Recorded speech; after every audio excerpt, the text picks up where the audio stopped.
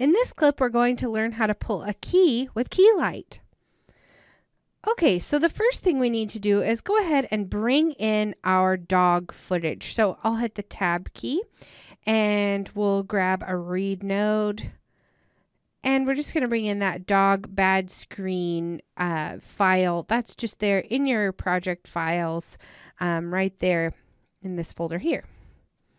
So go ahead and open that up.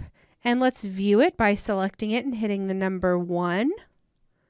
So you can see we've got not a perfect green screen here, but it's pretty close. And we've got this cute little dog who kind of does this bark at the beginning, and then he lays down.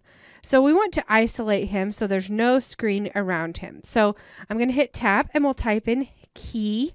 And we're going to be using the key light keyer. This is one of the most popular keyers, but there are other ones inside of Nuke as well. But I like this one for what we're doing here. So I'm just going to drop that on the pipe that goes to the viewer, and you can see it automatically hooks up the source pipe. If I get in there a little bit closer, you can see that. And nothing happens right away because we need to go ahead and tell it what the screen color is. So you can see it opened it right there.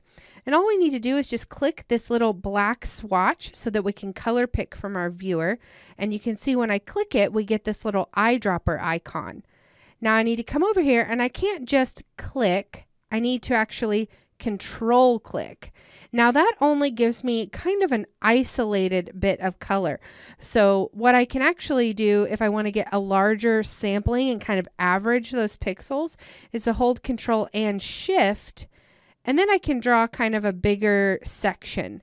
So you can see kind of how that allows me to have maybe a little bit more broad spectrum of that green.